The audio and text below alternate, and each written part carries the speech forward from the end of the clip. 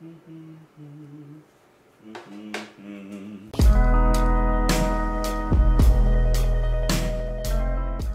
going on, guys? Welcome back to the channel. Thank you so much for being here, for clicking this video, for showing up today, for just hopefully watching this video.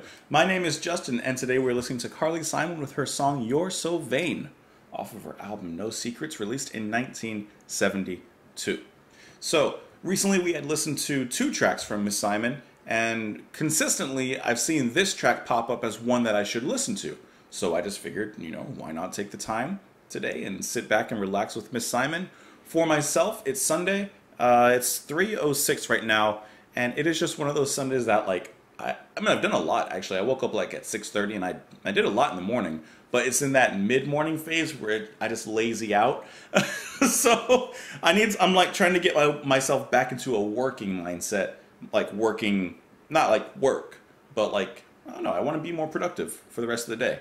So this is kind of my first step into productivity, and I'm happy to do that with Carly Simon. So let's get into the music. Hopefully you guys enjoy it. I'm sure I will as well. You can join me on Twitter in the comments down below. Let's do it. This is Carly Simon with You're So Vain. Who is the subject of this song?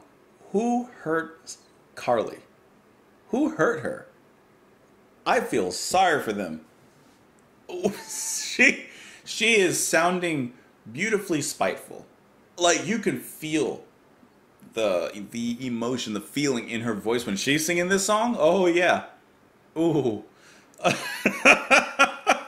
Let's talk about the song first, because first of all, actually, before I get into it, I've heard the chorus before, and I think that I've heard this song before. I'm pretty sure I've heard this song in passing. I definitely recognize the chorus. So this would be like not a first listen, so just to get that out the way, I did recognize the chorus. But geez, it sounds so much better now that I've sat down and listened to it. Man, where to start? Gorgeous singing. I love the way that she sings. It's so direct. It's so clear. It is beautiful. I love her voice. And you can hear like those relaxing tones in her voice. And yet at the same time, in this particular track, oh, they're biting. Right? She is strong. Strong-willed. I love that. The guitar playing I thought was fantastic. Some of the leads and the solos there, gorgeous. The drumming was also a standout in my opinion throughout this one. Let's see who's on here actually really quick. So Carly Simon is doing the vocals, of course, and the piano and the string arrangement, which I did like how the strings picked up in the 3rd chorus, I think it was. It's the last chorus of the song. Jimmy Ryan on the guitar. Jimmy Ryan did, I really enjoyed his guitar playing. And as mentioned, the drums, Jim Gordon. And percussion we have from Richard Perry, which you hear a little bit more so in the end of the song. I'd have to listen to it again to really capture most of it. But this was a really, really solid song. And by solid, I mean this was a really good song. Not just solid. Solid is like an average word. This was better than average, Slight similarity to Joni Mitchell. And I've mentioned it, I think, when we listened to her last song's Anticipation, that she does have a style of her own, and she's not as wordy, and I don't mean that as a negative against Joni, but she's not as wordy, but the words she uses count. How when you were in school and you had to write an essay, and they said you got to write a 500 word essay, and you were just trying to add in words in there just to fill it so you got to that 500 word count. Here, no, Carly's not worried about that. Every word that she speaks and sings means something, especially in this song, which we got to research who's on the receiving end of this song, We got to look that up. We're going to have to read some history on this one. Chorus? Blazing a trail of fire. And we as the listeners are left in the ashes. And as I mentioned, whoever's the subject of this song, let's actually read up on that, is also left in the ashes. I'm reading on Wikipedia. And it just says, the song is a critical profile of a self-absorbed lover, about whom Simon asserts you're so vain you probably think this song is about you. The title subject's identity has long been a matter of speculation, with Simon stating that the song refers to 3 men, only one whom she's named publicly, actor Warren Beatty. Never heard of him. What movies is he in? Actor Warren Beatty. Let's look at his acting career and see if I recognize any of them. Bonnie and Clyde, never seen it, but I've heard great things about it. All the other ones I have no idea. Nothing I've seen. Even though they capture the emotion that Carly is obviously displaying, the drums are always there on time, on beat to play along with that rhythm of her vocal tirade, as I will call it. This is a great track. This is stunning.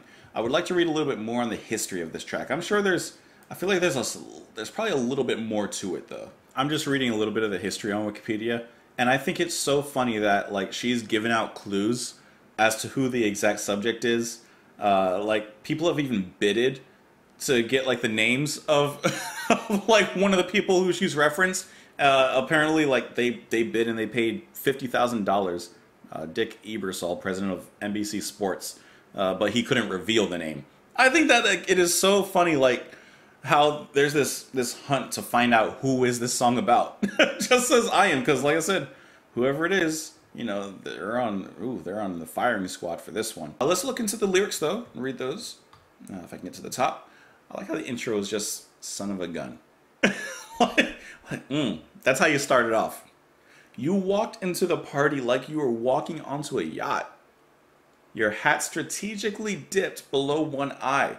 Your scarf, it was apricot. You had one eye in the mirror as you watched yourself gavote. I don't know what gavote means, but already we're getting the picture of a narcissistic person walking onto the party like you're the light of the party, the life of the party.